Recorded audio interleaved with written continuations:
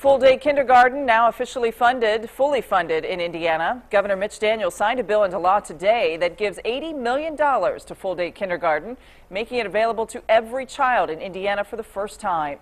It will be universally available without any additional charges. The bill prohibits school districts from, now that they're fully funded, from charging anything for it.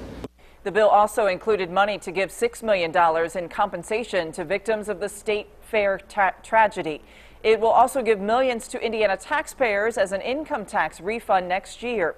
The state fair compensation, the kindergarten investment, and the tax refund are all made possible by the $300 million in missing money that was discovered by the State Department of Revenue late last year. The governor also signed a bill today that will phase out the state inheritance tax.